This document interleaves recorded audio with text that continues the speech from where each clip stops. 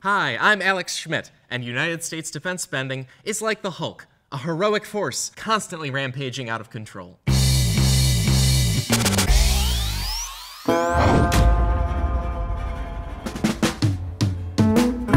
Defense spending is important. It's also emotional. So emotional, it bombards our politicians like gamma rays, turning those Ivy League friendliness bots into rage monsters, turning their brains off and flipping rhetorical cars at each other. Just look at this debate from 2012. Our Air Force is older and smaller than any time since it was founded in 1947. Our Navy is smaller now than any time since 1917. That's right. Mitt Romney's take on defense spending was to say Barack Obama, a man who receives daily intelligence briefings, straight up forgot we need planes and boats. You mentioned the Navy, for example, and that we have fewer ships than we did in 1916. Well, Governor, we also have fewer horses and bayonets. We have these things called aircraft carriers, where planes land on them. We have these ships that go underwater, nuclear submarines. Yep. President Obama claimed Governor Mitt Romney, a man smart enough to organize an Olympics, goes around modern America thinking we live in musket times, as if Mitt's some kind of powdered wig Encino man. That is not an actual debate, which is a shame. We need a practical talk about our defense budget, because it's out of control, crucial to our economy, and too big to fail or protect us.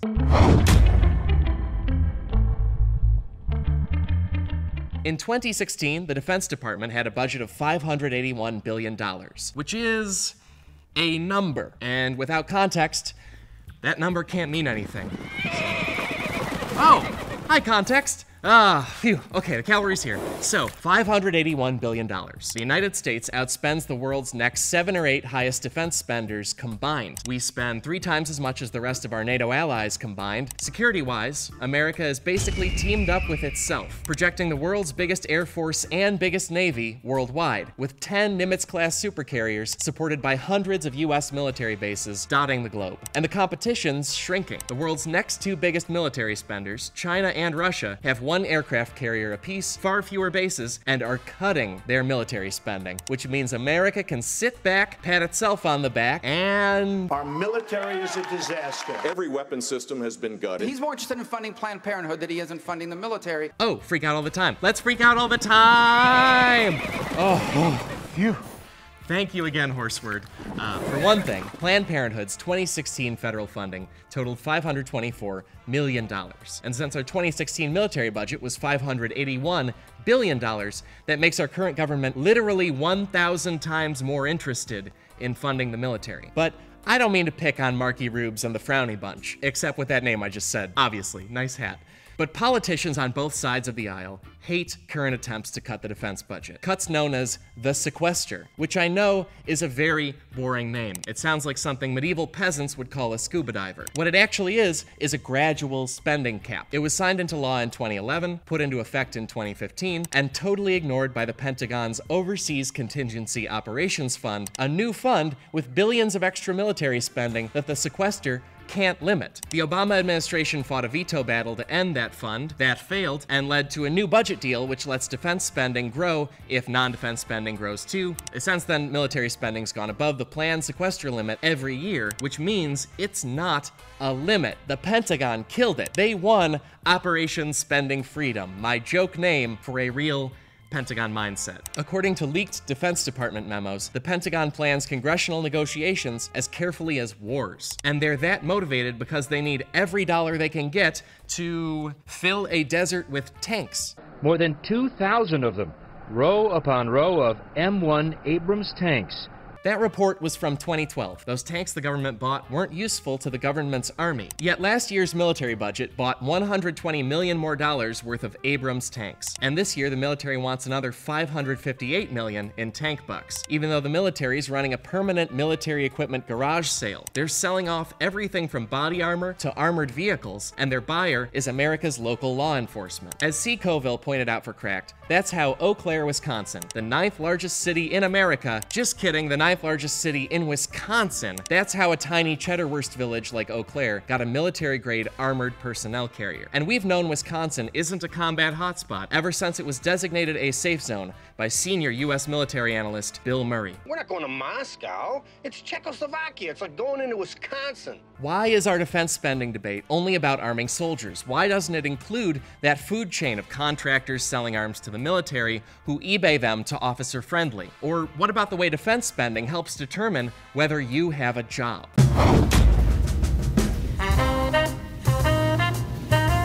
Key thing up top here. I'm not going to argue whether defense spending improves the economy. Actual trained economists can't agree on that, and I'm a comedian in a tie. But I can say lots of parts of defense spending are domestic spending, spending that impacts your life and family and town, or at least somebody's town. Defense spending creates American manufacturing jobs, despite what you've been told about America. We used to make in this country, build it. Don't even make the stuff here. It's so hard to get. So when you ask what makes us the greatest country in the world, I don't know what the you're talking about. Well, guess what, you crazy fictional characters? Remember those abandoned desert tanks from before? One set of workers at one factory in Lima, Ohio, USA makes the shit out of that. And only they know how to do that. If they get laid off, we lose our tank building infrastructure, and we give an American town the Rust Belt treatment. Vice News found a similar situation with the Bradley fighting vehicle, manufactured in York, Pennsylvania. People who build those have very specific skill sets that you don't find in the civilian market. For example, ballistic armor welding. And you have to take all of that account in order to reach the true number that you're looking at when you talk about shutting a line down. Thanks for that, Mr. Spokesman for BAE Systems. Wait, that company is called BAE Systems? Are they America's Bay? Are they the ones catching us sleeping? Anyway, what happens in York, PA and Lima, OH happens across America every time America gives itself defense jobs. The biggest example is the biggest job, the F-35 Joint Strike Fighter.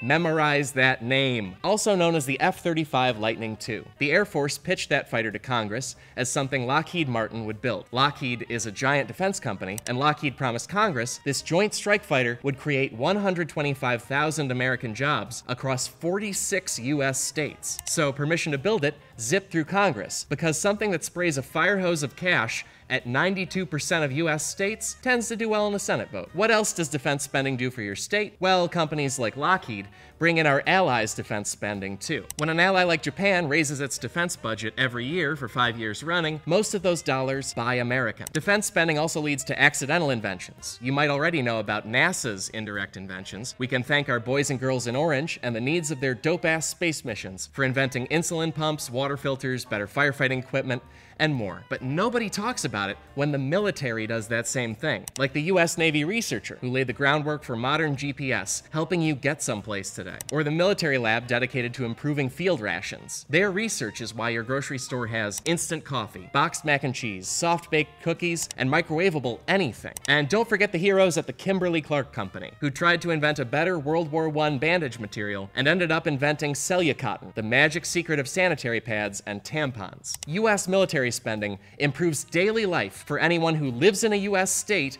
eats food, or knows a woman, which makes it an even bigger shame that so much of our military spending goes down the drain by the trillion.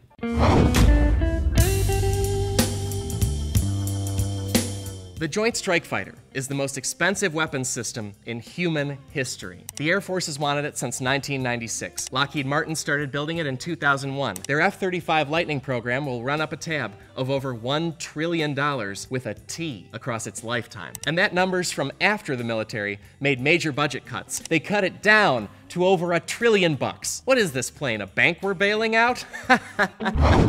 No, it is that basically, no! It makes sense that the Joint Strike Fighter costs money. It's supposed to be the world's most advanced combat plane and be every combat plane all at once. The Air Force wants Joint Strike Fighters to replace America's aging A-10 Warthog and its F-16s and F-15s, FA-18s, AV-8Bs. These numbers mean nothing to you. Let's put it in Star Wars terms, okay? Imagine the Joint Strike Fighter as one spaceship with the powers of an X-Wing, Y-Wing, Star Destroyer, Slave One, every extended universe fanfic rocket, and a ship that could somehow make the end of Force Awakens interesting. If you can't imagine one spaceship doing all that, congratulations, you ought to be in charge of the Air Force. America's decision to build a magic plane caused massive cost overruns, because magic is expensive. Another expensive thing is a Pentagon strategy called concurrency, which they made Lockheed do. Concurrency is a system where you start manufacturing planes before you're done test flying them. So when test flights indicated stuff Lockheed needed to fix in their already built planes, going back and changing that stuff cost an arm and a leg. It also made finished planes happen slower than the next Game of Thrones book. Full-scale F-35 production was supposed to start in 2012. Now they're aiming for 2019. And Air Force Lieutenant General Christopher Bogdan, who handled cutting the program's budget, says this all happened because the government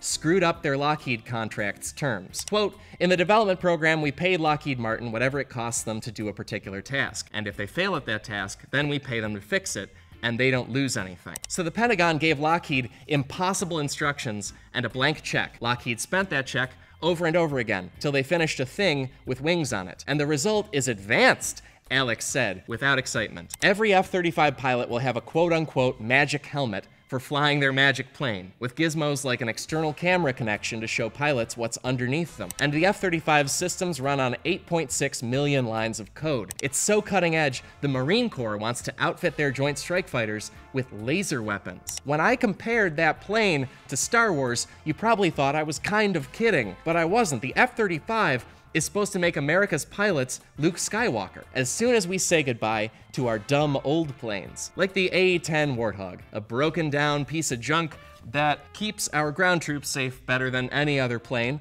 according to independent analysts. They say the Air Force hasn't thought through what'll happen when the A-10 goes away. Everybody from veteran senators to active foot soldiers begged the Air Force to keep the Warthog flying, and either way, we don't have enough F-35s to switch over to. The Pentagon planned to have 1,013 working Joint Strike Fighters this year. As of April, it had less than 20% of that. And the F-35s we've got are comically unprepared for combat. The F-35's been unable to fly in bad weather for most of its lifespan. As of 2013, this plane, named the F-35 Lightning, could not fly within 25 miles of lightning. This past May, test pilots found out the F-35's systems randomly shut down during about a third of attempted test flights. You know, while midair. And the Joint Strike Fighter can't fight other planes. It's too packed with too many gizmos and special abilities to do its basic job of air-to-air combat. Outside observers have been saying that since 2009, but Lockheed Martin rebutted those critics at the time. They pointed to US Air Force analyses that said the Joint Strike Fighter was at least 400% more effective at air-to-air combat than any other plane on Earth. But something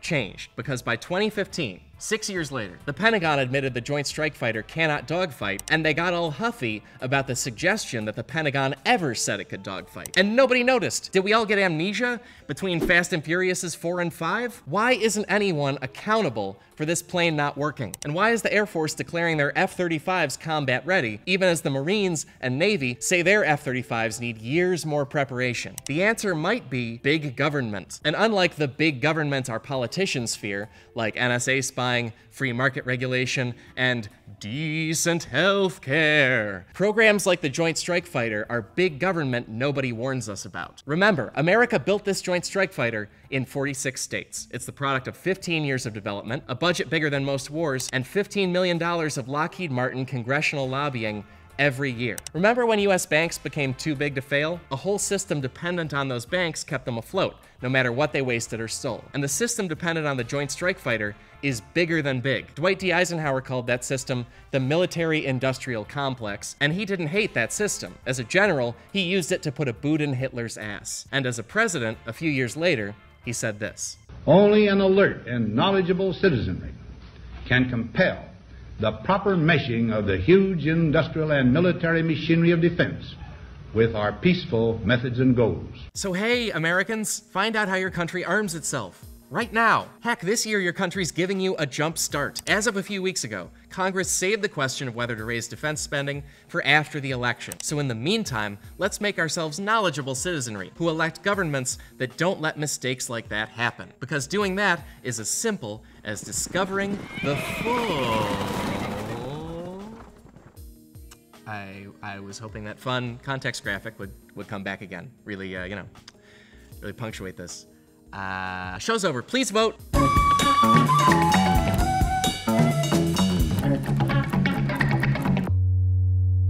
this Saturday, I'm going to be with the Crack team doing the live podcast at the UCB Theater Sunset at 7 o'clock. We're going to be talking about all kinds of crazy things. It's going to be so good that we haven't even come up with a topic yet, because I've filmed this way in the past. But by the time you're watching this video, we will have a topic, and it's going to be great. And I'm going to be there.